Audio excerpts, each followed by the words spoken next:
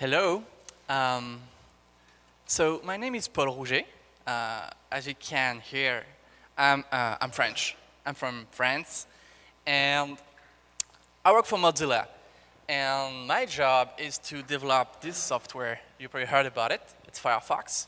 I used to be the HTML5 evangelist. Now I'm working on more code stuff, whatever. And still, today I'm here to talk about HTML5 and Friends. So this is the way to say HTML5, CSS3, JavaScript, and all the things. And the title of my presentation is Intelligent Client Side. So what does this mean?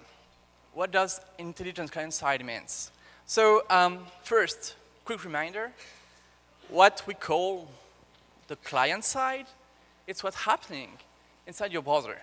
That could be Firefox, Safari, Opera, Google Chrome, or even IE. Or also all the browsers you're going to find on your phones, right? So this is the client side. So what does make the web awesome? So I would say it's mostly about the giant thing that's happening with all the big wireframes, these big servers doing computations, bringing people together, connecting people together, computing data, processing data. This whole thing is making the web very powerful. And most of this stuff, and these things are PHP, are Ruby, are all these databases. It's all this stuff you're going to find server side. All these things are just about servers. So let me picture the web this way. The web is mostly about a lot of mechanisms happening in the server, right? And today, with the new technologies, we're understanding that a lot of things could happen on the client side, in the browser side. So what you see of the web today, you see it through a web browser. But most of the magic happens server side. And I believe, and a lot of people believe, that the magic of the web should, could, can, must happen client side in the browser. And this is what I want to show you today. So this talk is a bit special. I'm not going to spend an hour explaining you how to use this JavaScript API, or how to use this video tag, or how to use this CSS3 property. Well, these are things you can learn just by reading documentation, okay? My goal today is to show you that what you can do client-side is just mind-blowing, really. So basically, I'm going to show you stuff. I want to impress you. I want to make you feel excited about what's happening in the client side.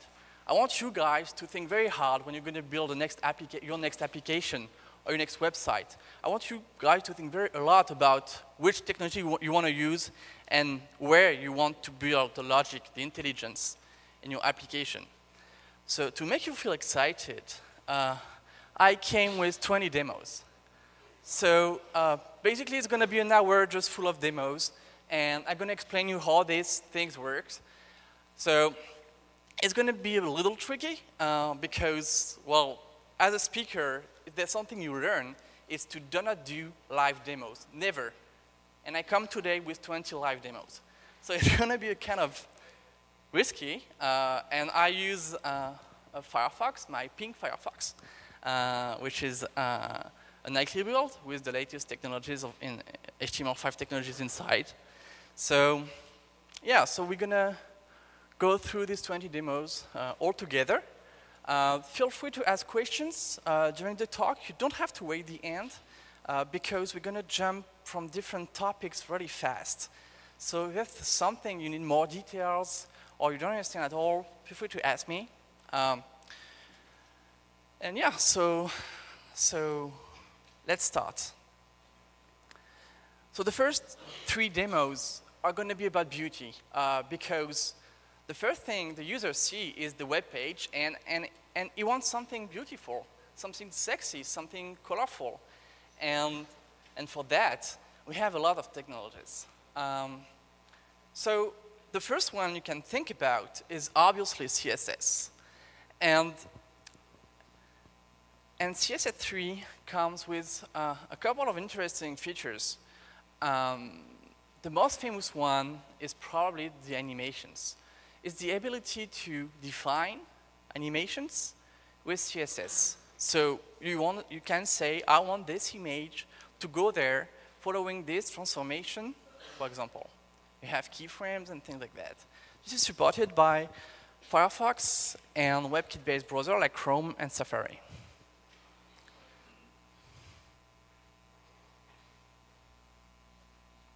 Okay, the resolution. So this is a wall animation. Most of the part of this animation are images. And the whole thing has been coded with CSS. There's no JavaScript involved here. So maybe it reminds you something like Flash, right? Well, here there's a big difference. The first one is this is working on my mobile phone. The second one is that there's a good fallback in case the browser doesn't support animations, right? So if the browser somehow can't render this thing, we have nice fallback. And in this case, it's just a story with images. So it's more accessible, better fallback, and it works on mobile. So this is CSS3. And this is the big thing with CSS3. It's animations. And a subset of these animations is called transformations and transitions. So here we have another demo. And I like this demo because it's going to show you how you can visualize data, how you can have some educational tools just inside web pages. So this is mostly based on CSS transitions for CSS transformations. So transitional transformations. Let's look at the demo. So it's kind of dark. Sorry for that. So here what you can see, it's the solar system. On the left, you have an image. On the right, you have a little animation. You can see the different moons of Jupiter here. And what's interesting is that you can browse the world system. And look, take a look at the details. It's all about the details here. Look at the animation, what's going to happen for these animations on the right. You have these nice little things happening. And look, you see this graphic in the middle? Look how the graphic is built. So I'm going to do it twice. First, the first one. So I go back, see what's built. You have the different layers coming like that. And if I do that, it's coming from the top. So it's all little details that make your application very sexy, very beautiful. So this is a way to draw interesting things on the screen. There's another way, which is much more, it's different. It's named WebGL. So what is WebGL? So first you have to understand what OpenGL is. You probably heard about it. It's basically the API which is on top of the driver of your graphic card. And this API has a subset named OpenGL-ES, which is basically the minimum you need, I mean, the strict minimum you need to implement if you want to support this thing for mobile and stuff like that. And WebGL is a binding between OpenGL-ES and JavaScript. And so basically you can talk to the driver of the graphic card with JavaScript. Let me show you what you can do. So you're going to see a lot of demos using this technology.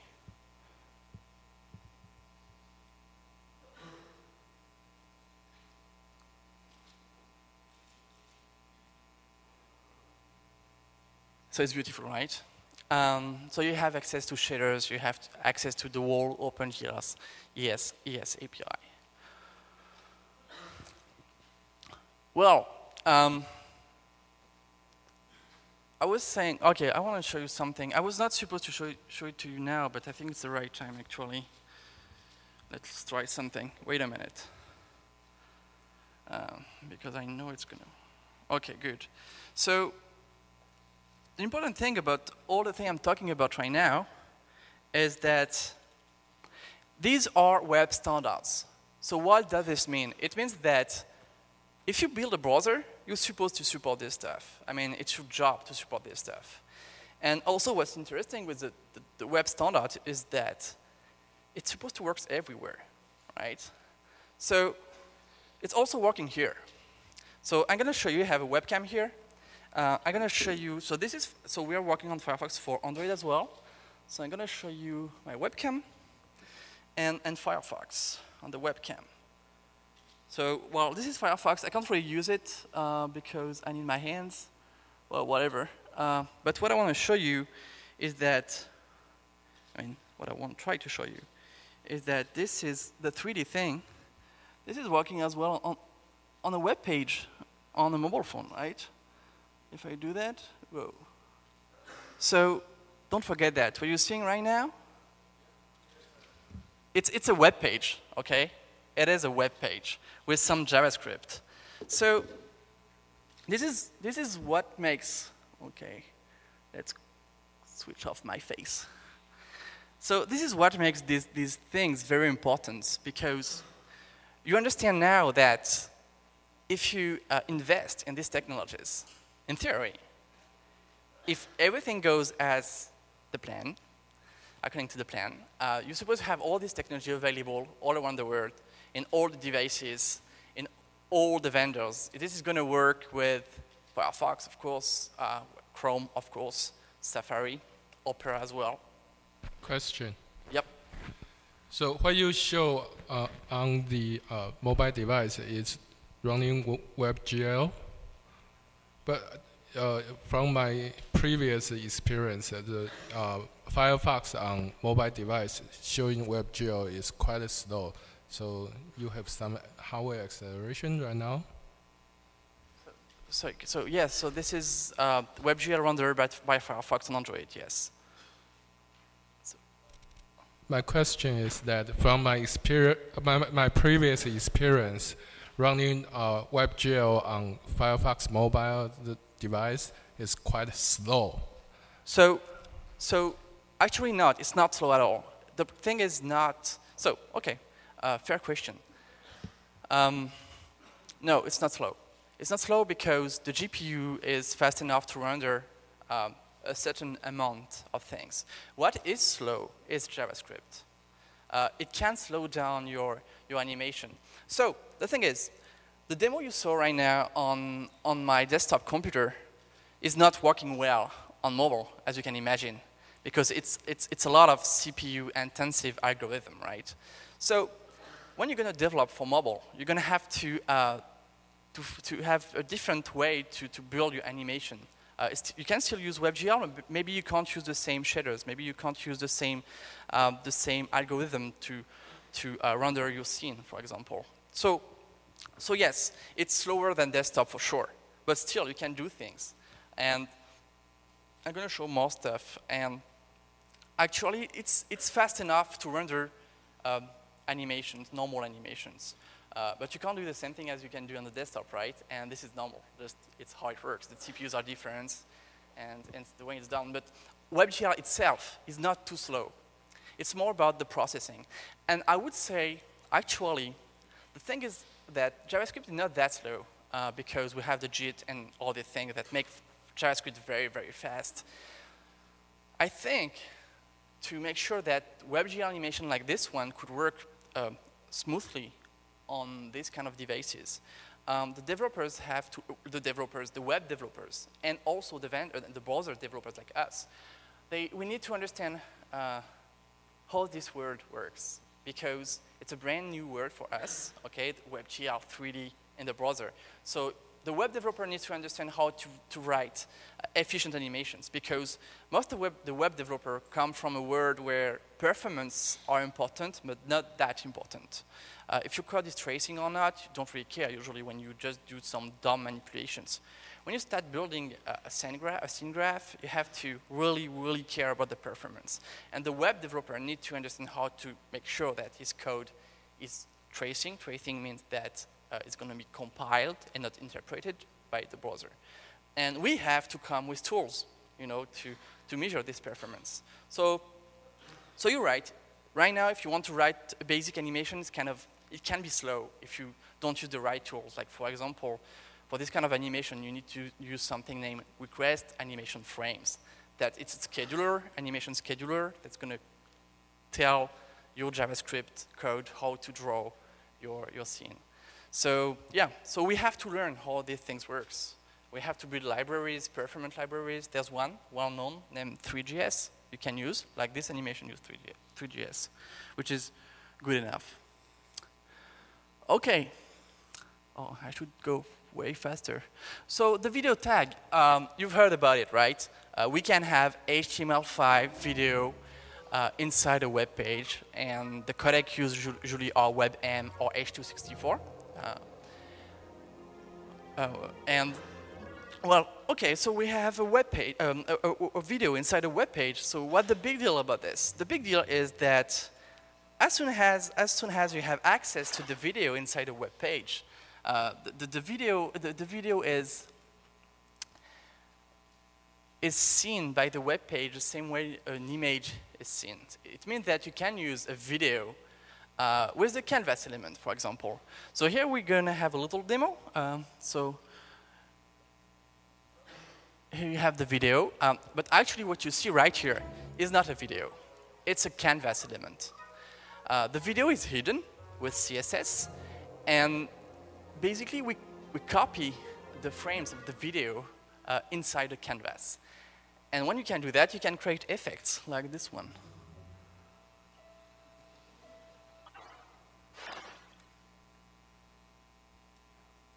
Right?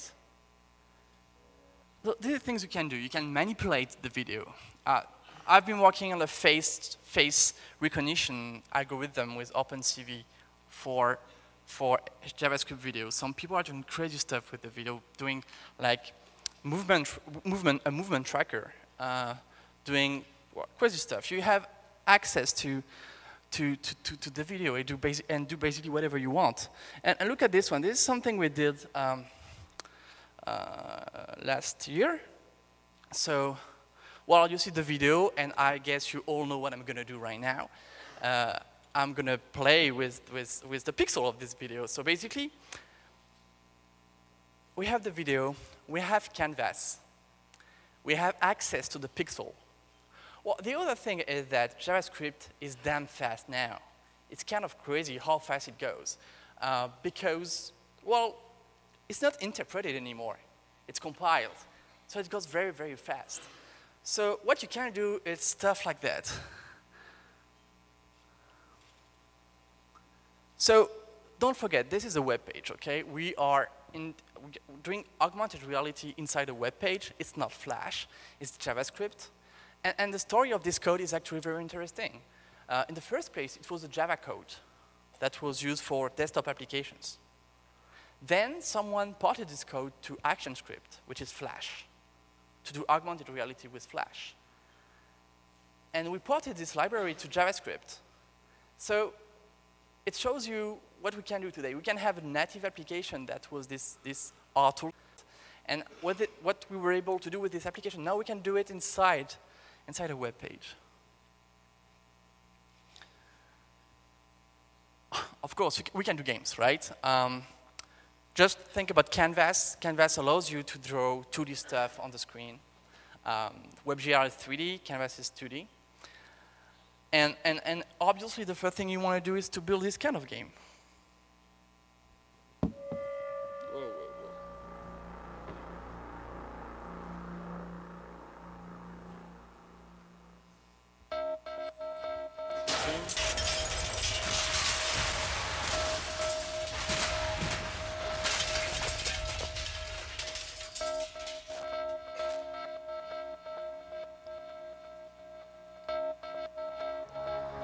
So this kind of thing works on mobile as well. So you can imagine building these kind of things on the phone and have an example if the Wi-Fi is working.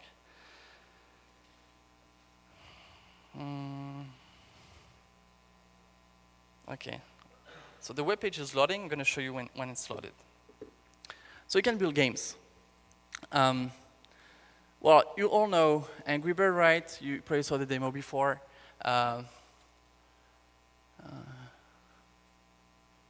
So this is I think it's a pretty interesting achievement, right? We managed to have this well-known, famous game working on the web page. Okay, so we have to go through the animation.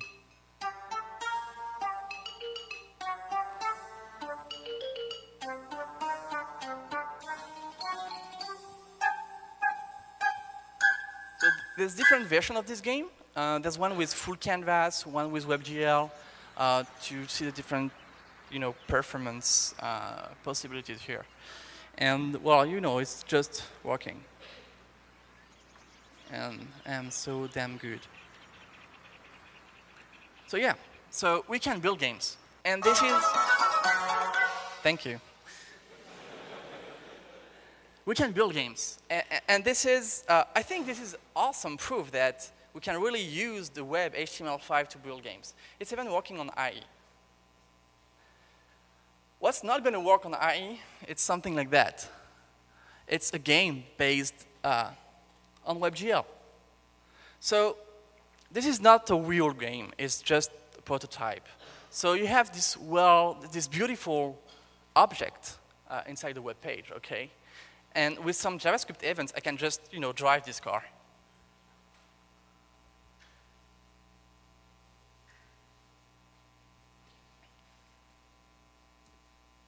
So what is the future of the games, right? We could totally imagine now that you don't even have to download a game, just to log in the website, and you could have an MMO game or whatever. It's possible in theory, because it's the very beginning of these technologies, and some browsers don't support the technologies yet. But at least it's something we can start thinking about. WebGL. In the case of Canvas, Canvas is even working on IE. Well, there's another thing. Having videos, Canvas, WebGL, it's good. There's also audio APIs. Let me explain you the audio APIs very quickly. So basically, we have the audio tag that allows you to have, what just happened? Okay, just a crash.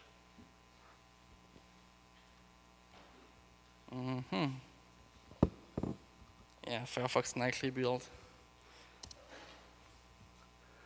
Oh no, what happened? Wait a minute.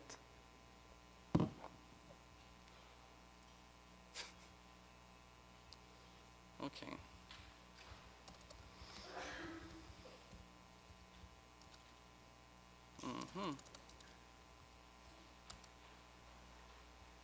Okay.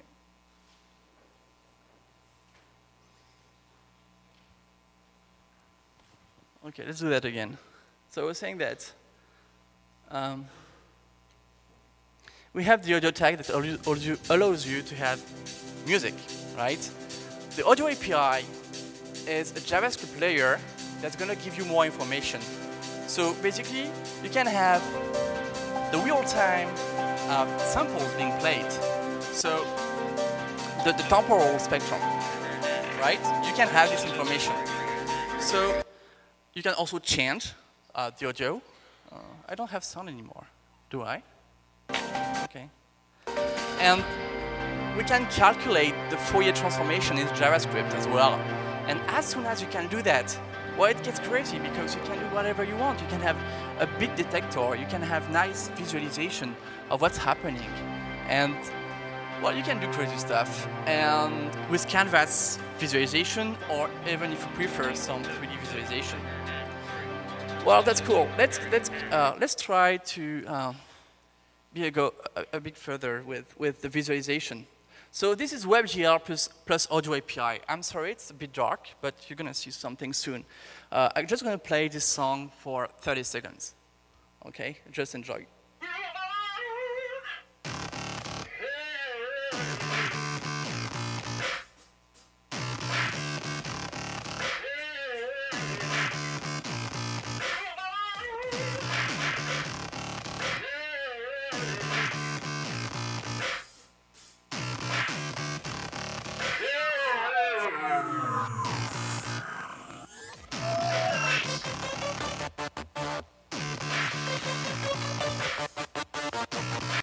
So don't forget that that was a web page with some JavaScript, no, a lot of JavaScript, some HTML, and the audio tag. So the next thing is actually the story of this demo is really awesome. So eSpeak is a C code. It's a program you can compile on your Linux machine that do text-to-speech. And someone build a compiler that compiled the C code to JavaScript. Well, this is possible because, first, JavaScript is fast enough now to do that, to execute this kind of code. And the second thing is, it's possible because we have type arrays. It's basically, JavaScript is fast, but the data containers was not designed to be performant. So we came with the type arrays, which are very it's a type, just type arrays, okay? It's like JavaScript, there's no type in JavaScript, you know, and here you can say, okay, I want just arrays of integers. So it's much faster. So with this kind of container, we can build powerful WebGL animations, so you need to use that for your WebGL animation. You can build powerful tools like this one, and we're going to see more because we have file management where you need type arrays and stuff like that. And here we can execute this code inside a web page, and I'm not going to write that. I'm going to write something else.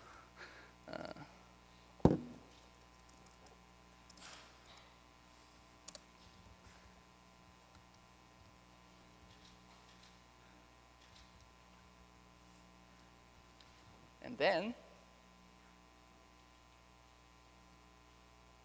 or not. Do we have sound? Let's do it again. Okay, it's not working. Yeah. No, never. Interesting. Why is it not working? Believe me, it used to work.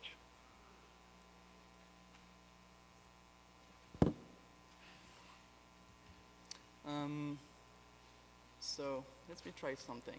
Are we sure we have sound? We do. I don't like that. Oh, I think I know. I think I know. Oh, whatever. Okay. Well, believe me, it used to work. I think I know. Well, I hope the other demos are going to work. Whatever. We can try later with another version of Firefox. Okay, real time. So this is an exception in my demos. It's not something I'm going to show you live because I just can't, because this time there's some service code involved. So real time, we have this technology, WebSockets. Probably heard about it. It's basic. I would call that IP over HTTP. It's not really true because it's not exactly that. But basically, you open a connection, a socket with a server. Then you can talk to the server can talk to you. The connection is never closed. So it's much more efficient than any XML HTTP request.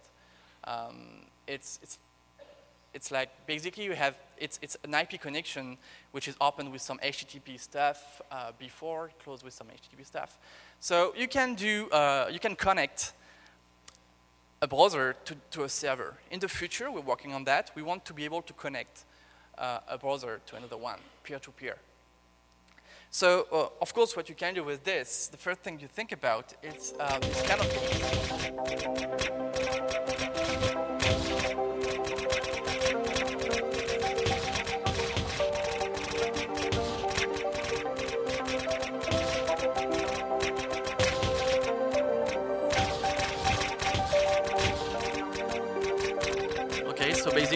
have different players playing at the same time on this same game, sharing enemies, sharing, you know, all the things. Another demo made by Google, it's WebGL animation synchronized with WebSockets. So you're gonna see different screens. There are different computers actually, and all these animations are synchronized with WebSockets.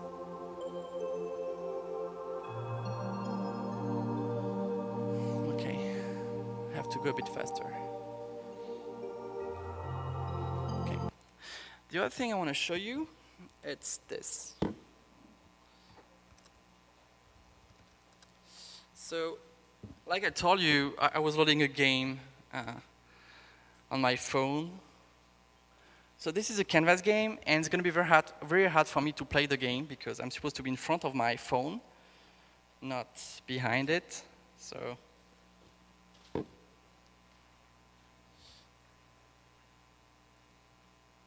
okay. So I'm supposed to jump. Yeah. Okay.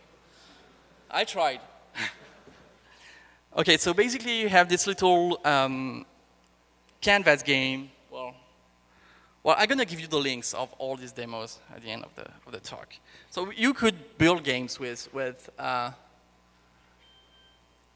web technologies, even on mobile. And this is working on iPhone. It's working, I mean, the WebKit on iPhone, WebKit on Android, Firefox on Android. The other demo I want to talk about, the other technology I want to talk about is file manipulation, the file API. So the file API is an API, thank you, that allows you to do stuff with a file. So first, where the file come from? So in a web page, actually you handle files. When someone drag and drop a file to your web page, you have a file object. When someone uses the input type file in the web page, you have a file object as well. And then what you can do, it's first have a preview of this file inside your web page. And also, what you can do, and this is actually awesome, you can read the content of the file. You can go through the binary content of the file. We have the type arrays, like allows you to have access to a good format, you know, you can just go through the bytes with this, and, well, do whatever you want. So now I have a question for you. Do you know what's special about JPEG files? What's inside the JPEG files beside the actual image? Do you know? There's something named the EXIF data. It's like metadata inside the JPEG file itself. So what I'm going to do here is to drag and drop. So I need to launch Nautilus.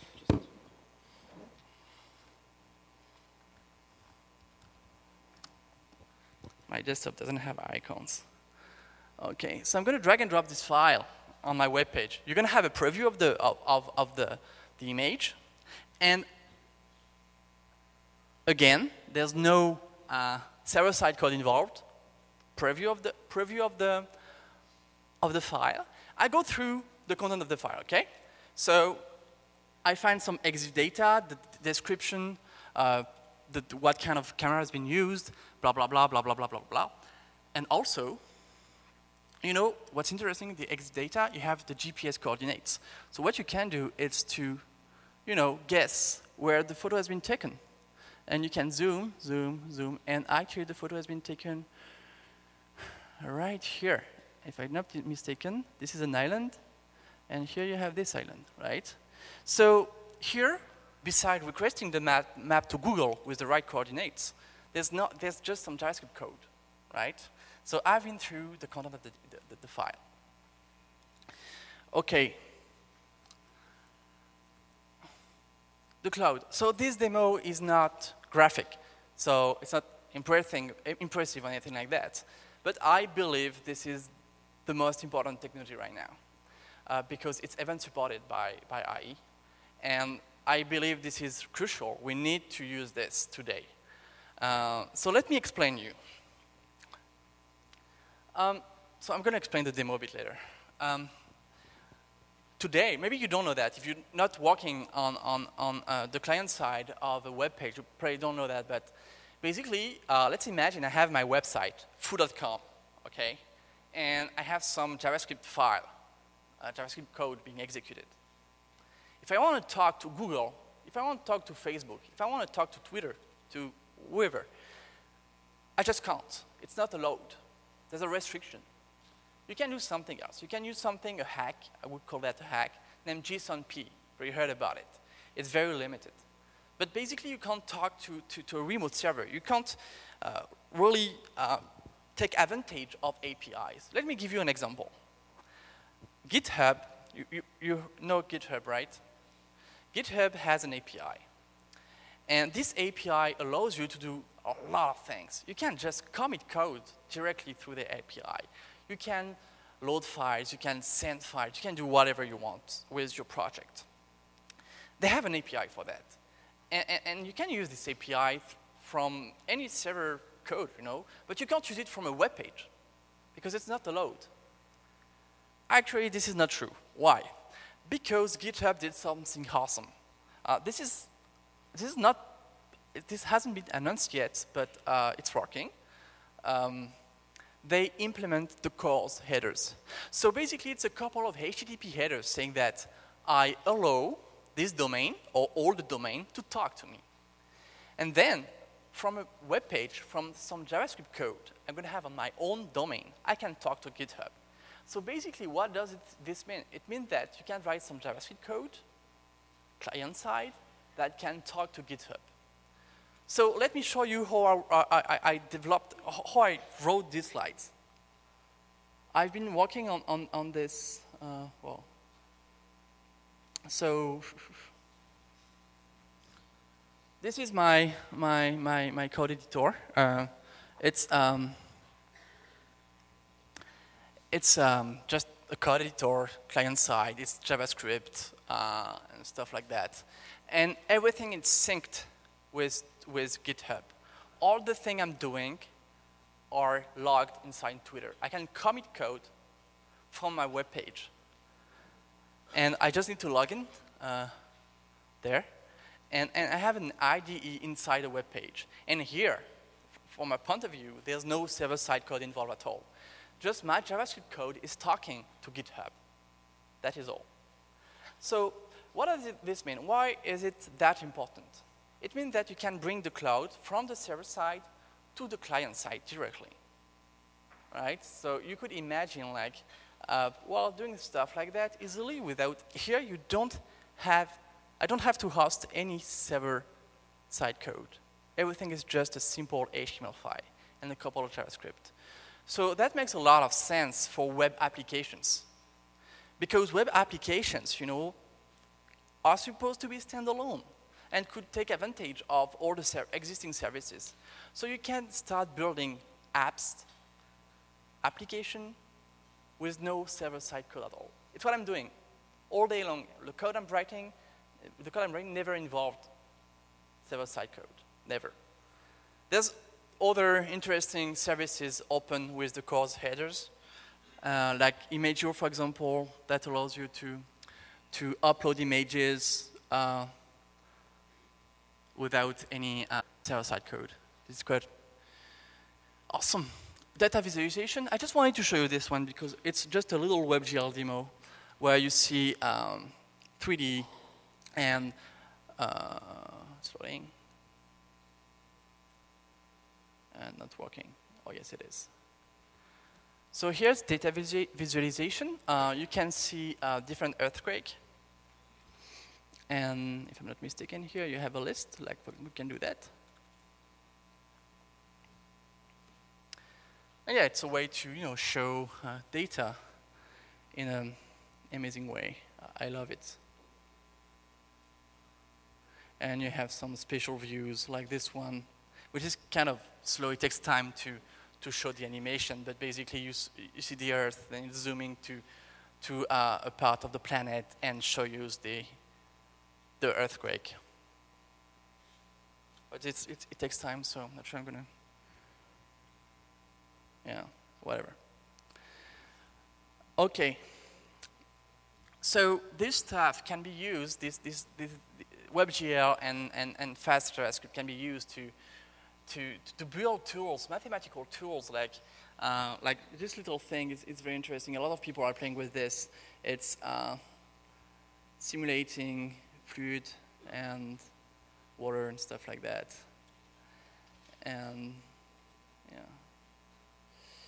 raindrops, medium. So again, this is JavaScript doing all the work of the simulation. There are probably some shaders involved. Not sure about this. But so this is a good preview of what you could do. But this guy did something awesome. It did this demo. Probably saw it. We were talking about it 2 weeks ago or last week.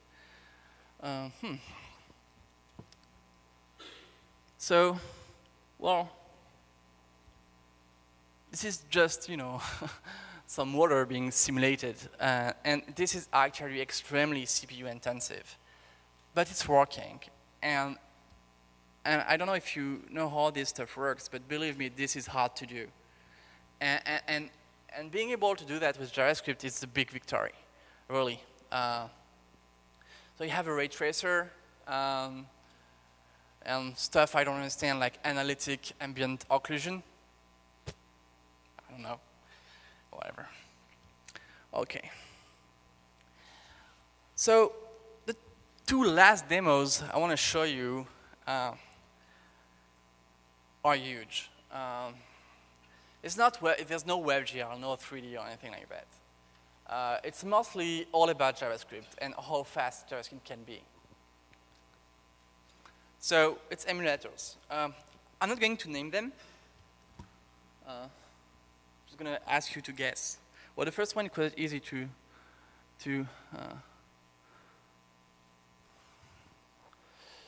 okay, oh, it's loading. Okay, there's a lot of data to load. Go. Okay.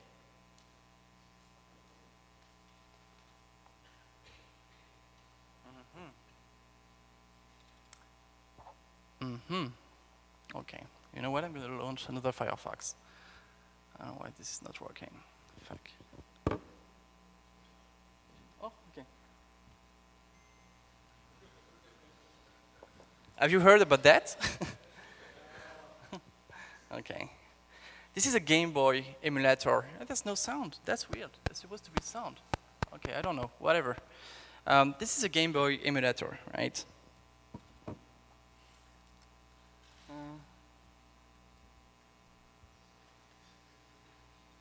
Yeah, I know. Okay, let me just, okay. Shh. I have to focus. Okay. Okay, let's try again. Okay, sorry for that. I mean, I used to be an expert, believe me. Okay, no, that's just to show you how not to do it. Okay, okay. Hopla. Okay, let's go now. Not bad.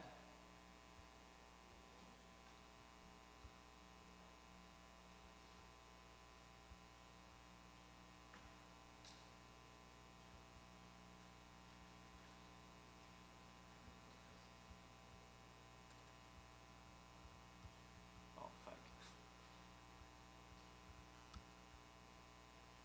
Okay.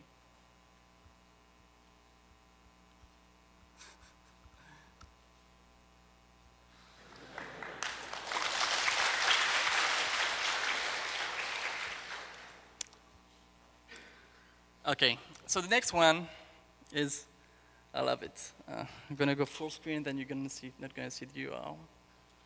I hope you're gonna be able to see something. Yeah, okay. So just guess what's happening right now.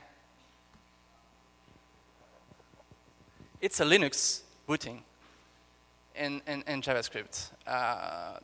So basically, you have a processor being emulated. The guy behind this is Fabrice Bellard. Is the French guy well known for FFmpeg and QEMU and this thing.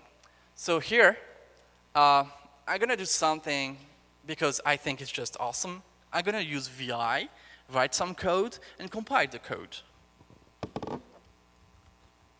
Oh. Or not. Okay.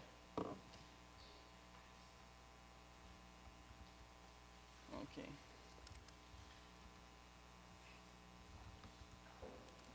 I don't see anything. I don't know if you can. Well, whatever.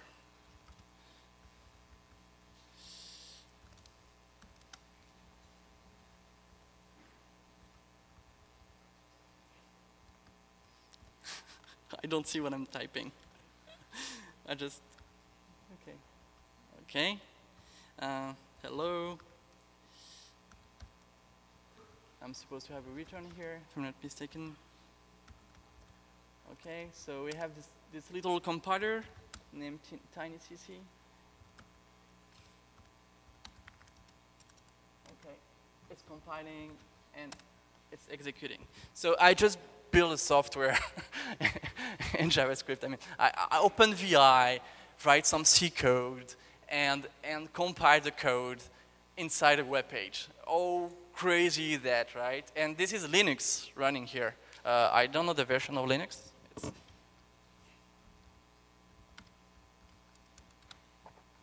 It's 2.6.20. How old is this one?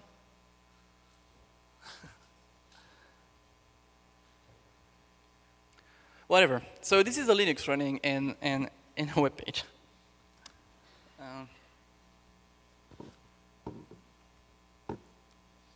And okay.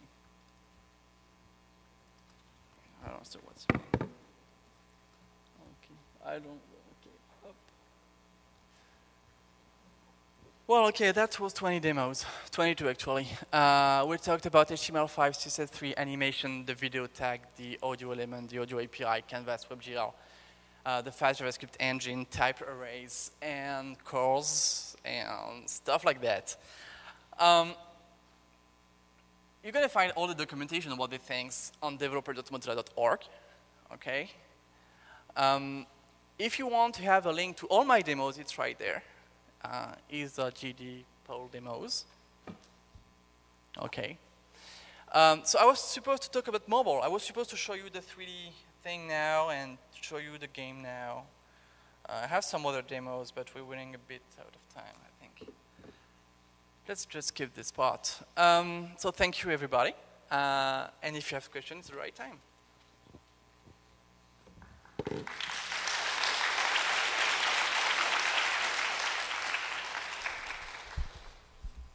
Paul, I have a question.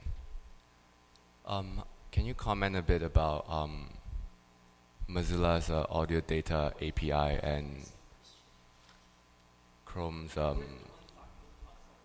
yeah.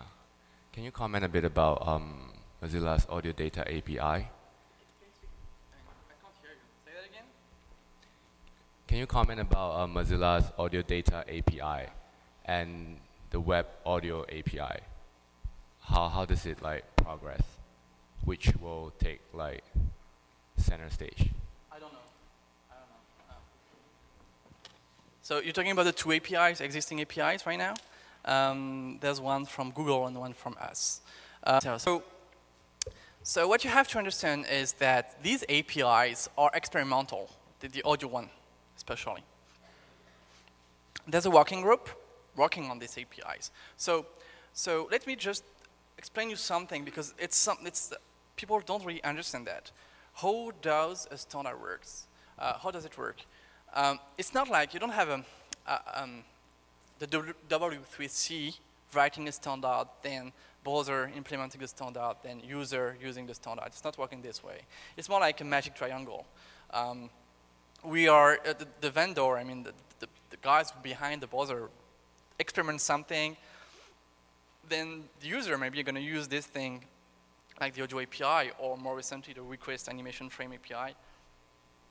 And then we have feedback, and then maybe we're going to build a group to work on this API. And so we have all these three groups working together. So Google came with another kind of API for WebKit, but now we have a working group, which is led by, I don't know his real name, well, Flictor, and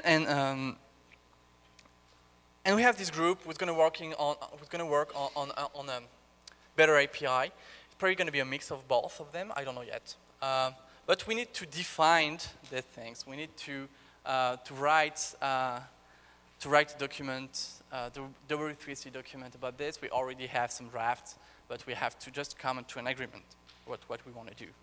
But we'll see. We'll see. But it's still an experimental API. Yep. In my experience, JavaScript program is very hard to debugging. And which debugging tool you use when you develop your JavaScript program, and how you use it? Can you speak a bit louder? You're saying that it's hard to debug JavaScript? Is what you're saying? Such as Mozilla Firefox or other tools. Which tools do you use to debug your JavaScript program? So, what kind of tool you can use to debug JavaScript? You have different kinds of tools. You have this one. You have the console, the JavaScript console that allows you to do like normal debugging. But you have Firebug. You probably know about Firebug. You have the web inspector tools from Chrome. At Mozilla, we're working on a new set of tools as well. We're working on the JavaScript debugger. It's not ready yet, but work in progress. And what we need, I think, in the future is a tool to debug the performance of JavaScript. Because today, so we've been building CPU-intensive demos lately. And to make sure that your code is being correctly used by the browser, you have to do some special debugging. Special performance debugging. And there's no tools to do that yet. We understand we need that, especially with all the WebGL things coming. We need high performance JavaScript, so we need tools that are going to tell you this part of the code is not fast enough and can be faster. We have some stuff like that. We have some little prototypes of debugging tools. You have to build Firefox yourself. It's not something you want to use, believe me. But we have stuff coming, and the goal is going to be able to tell you this code is not fast enough and can be faster.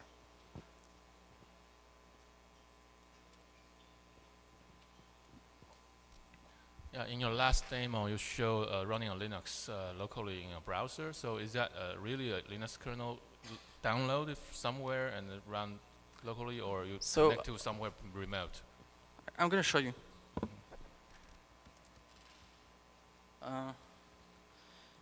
So what's happening is, how do I zoom?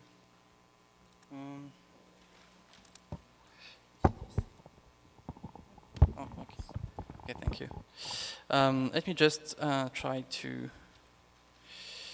do something. Give me just a minute. Can you see some? Oh, that's awesome.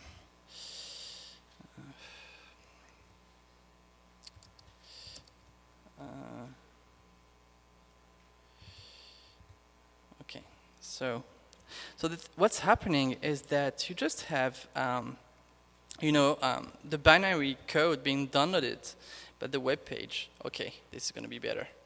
Public HTML, GitHub. Okay, so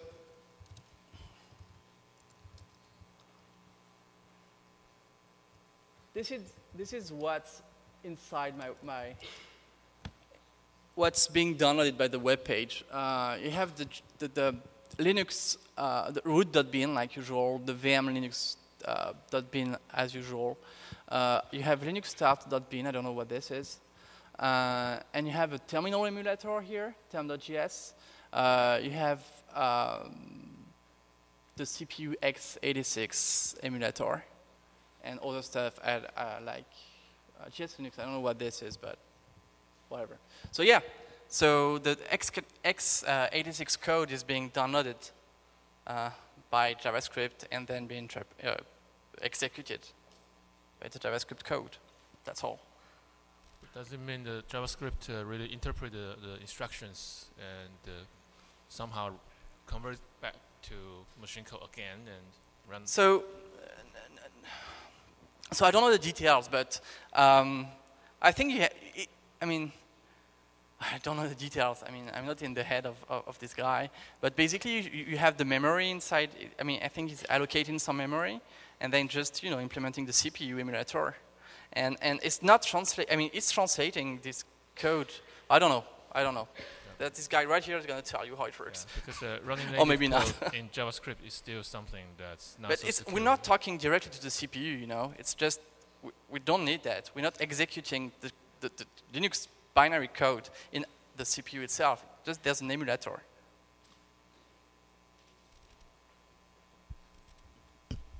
Paul. Recently, actually several months ago, Microsoft claimed that OpenGL has some kind of security issues. So what do you think about this, and what might be the issue?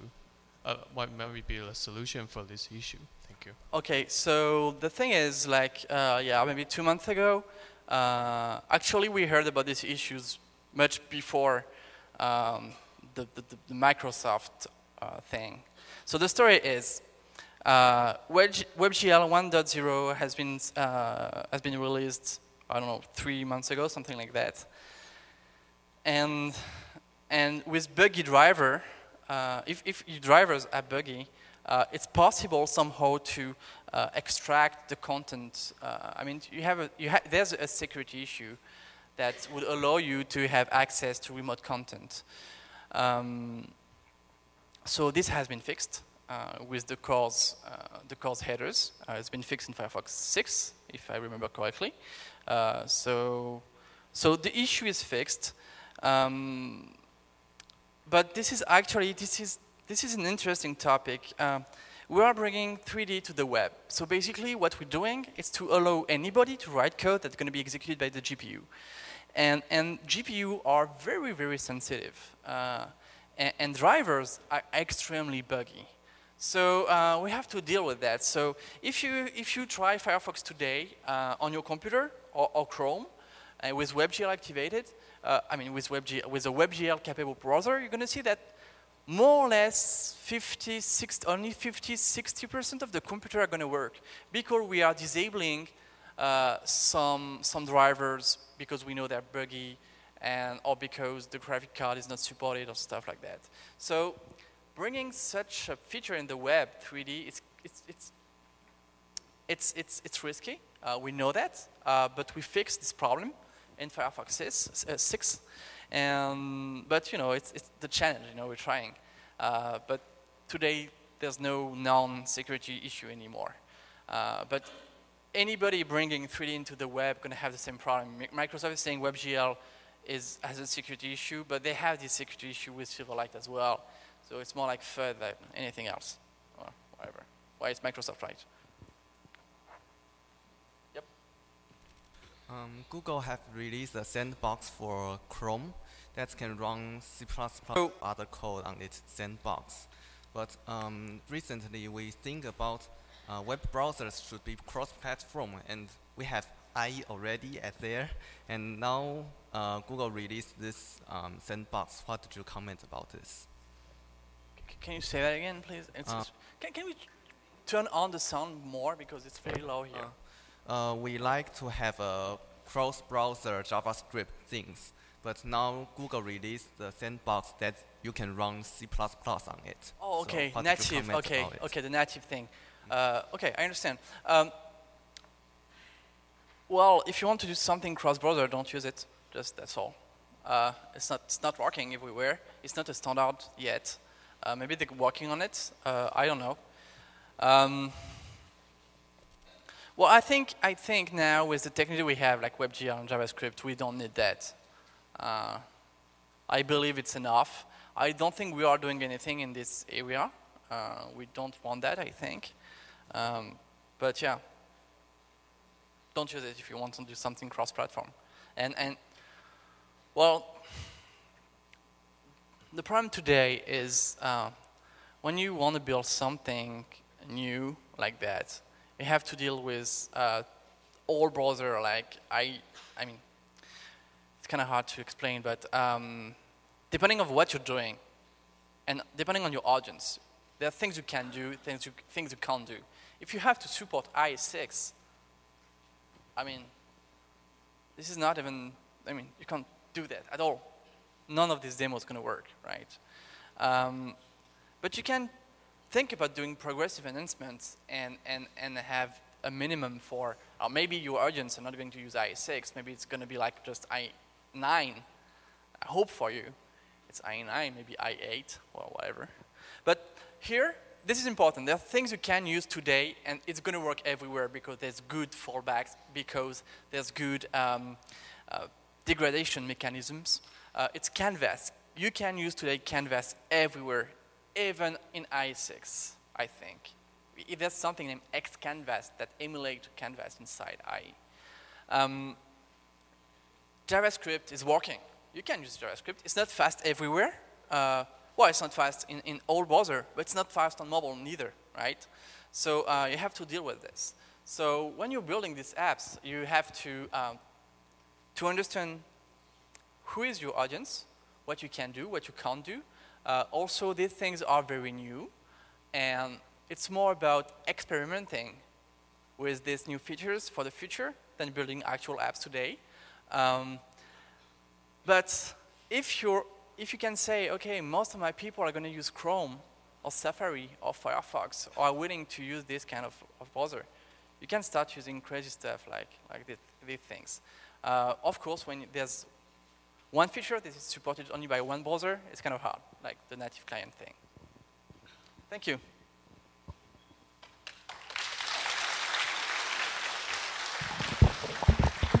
再次谢谢 Paul 精彩的讲演。那接下来呢，我们